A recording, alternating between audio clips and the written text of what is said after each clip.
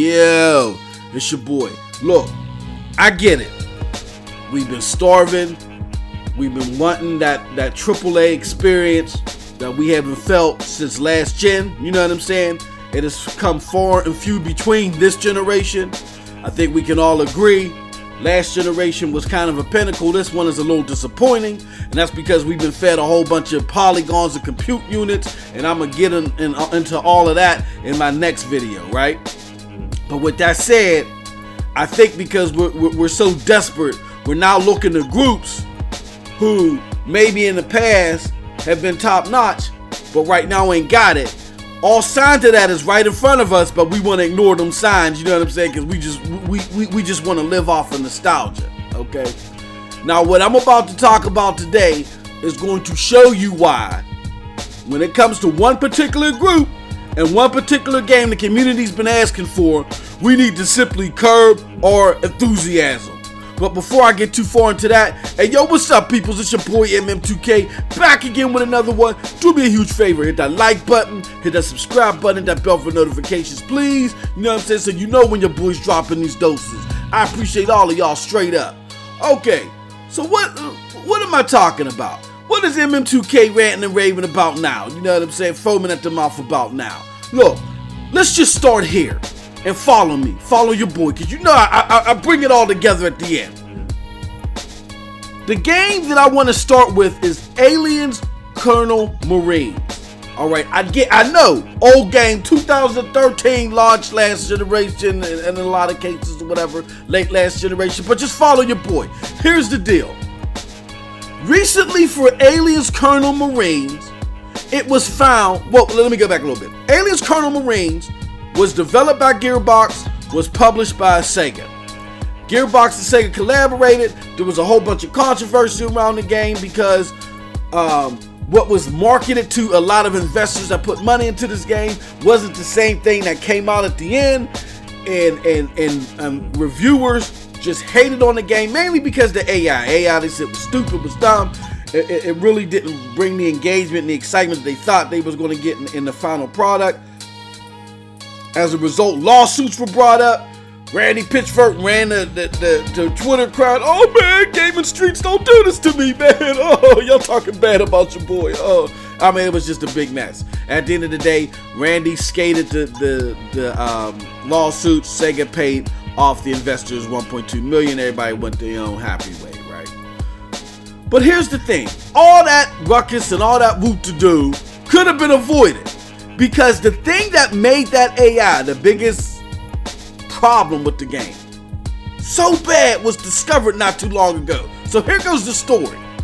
Alien Colonial Marines AI was broken by a single typo, a recent investigation has revealed.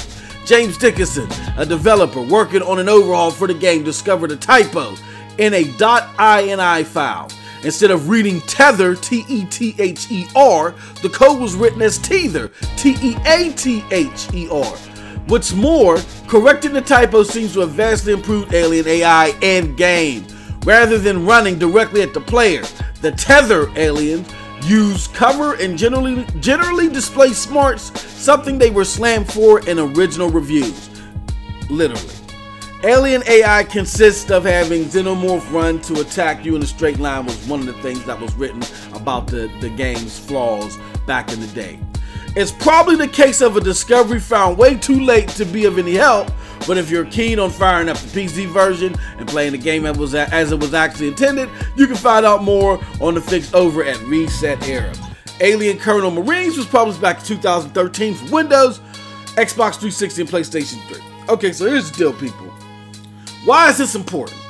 Because it was rumored in that lawsuit that Randy Pitchford and company took the money from the investors, and instead of really focusing and doing the QC and going from head to toe over this game to making sure that it was a very good product, that they spent that money on Borderlands 2, which ended up being a commercial success for the company.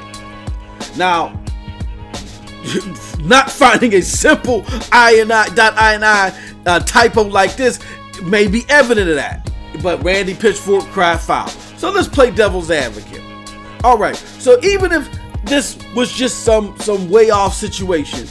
Then you got to look at Gearbox and Randy Pitchford's efforts since then, right? You had Duke Nukem around that same time that was mired in controversy. Trash.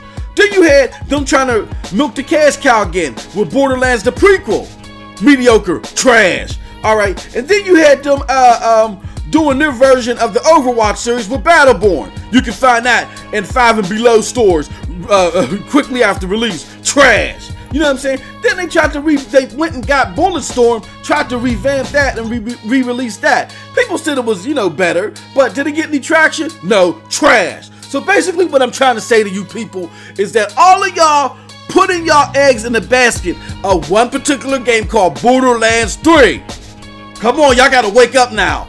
Look, I originally was a Borderlands 1 fanboy. I was so in love with the game. I had it on every platform available. I even went to the midnight release of Borderlands 2. Now, me in particular, I didn't like Borderlands 2 because I thought it sacrificed a lot of the ingenious gameplay for the sake of telling the story for some dude named Handsome Jack mining rocks on the moon. Come on, man. But anyway, let's just play devil's advocate and say I like Borderlands 2.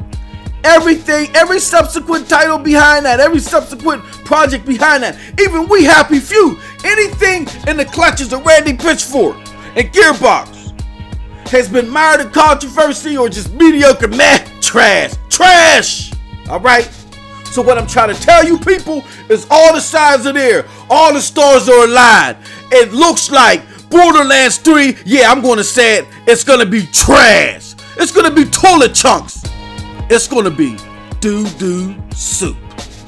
And that's it from your boy MM2K. Hey yo, like I always tell you, that's right, I said to get at me. You can either come with me or you can come at me. Whatever you feel, leave it in the comment section below.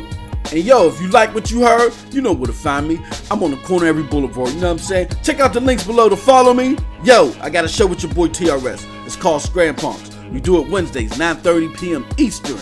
Check us out on the pntsnetwork.com for more details, or go simply to iTunes and look for Scram Punks, all one word, or really your favorite podcast provider. We're there. And last but not least, support my brethren, the Broadband Bullies. You know what I'm saying? Check out that Patreon link. You know what I'm saying? We can't do this without your support. And also, you can rock with us on the Discord, man. That Discord is popping. And last but not least, check that gear that we got. Check the link for the gear. It's fly. And as always, stay the hell out the garbage. Leave it for the raccoons. You have a wonderful gaming day.